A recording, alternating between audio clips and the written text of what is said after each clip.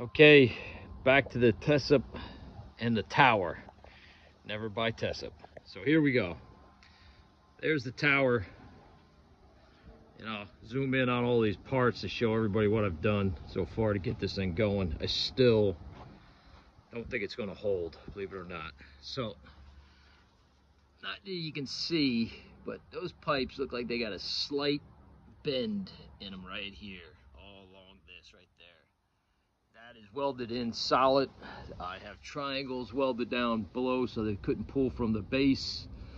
Got pieces going out like a channel out on a piece of stock. That's the weak point right there. This little bad boy right here is the weak point. This piece coming out is 1/2 inch steel and it's just flexing right off the ground as you can see it.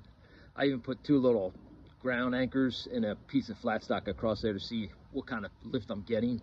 And it actually lifted those, pulled on those pretty tight. They're stiff. So we've got 1.25" stainless steel rod here, 1.25" 40 gauge. I should have went 80.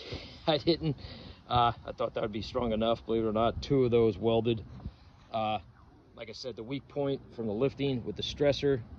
I have this going up to this pulley here. So what you can see here is the 1,500 pound crank up to the stainless steel pulley here. I'll walk you out to the end. So the first cable comes out here, 6,500 pound clevis, and then we've got, this is up to 800 pounds. This whole rig is only 600 pounds dry weight. 1/4 inch cable, 6,500 pound load ability.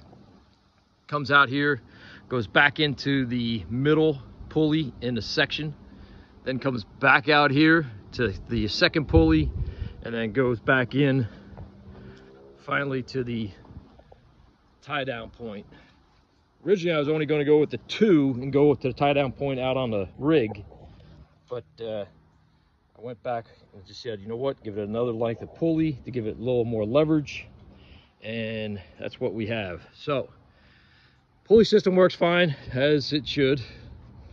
The whole pole is pulling forward. As you can see, I definitely see a bend in that, and that's the scary part. So maybe solid bar. I mean, this is going to go freaking even more. This solid bar steel is expensive. So right now I can still hand crank this thing and just bring it up. I was just sort of waiting to see what part of this thing would give, but you know, I'm noticing not a bend in there, and this lower section there's no bend here, none here, but as soon as I get here, now I'm starting to see a slight curvature of that pipe. So suggestions, man. I might counter this whole thing by putting a choker cable around the concrete block. I'm just going to dig down, put a choker cable around there about 1 foot, maybe 2 feet down, and then clamp it off to the center right in here. I'll clamp it, and then I'll have the whip come from underneath the ground up on an angle and go around the bottom of that pipe so they can't pull up from the ground. Once that's there, the weakest point will be this section here. It's got pretty much all the torque load on it right now, because this is countered with all this, and that's apparently holding, and that's holding there. So this section might be the failure point somewhere within here. So suggestions, somebody out there who does building or welding and material wise, just tell me what size they think I should have went with. All right, 1.25" schedule 40 is what that is. I should have went with schedule 80. They had it there.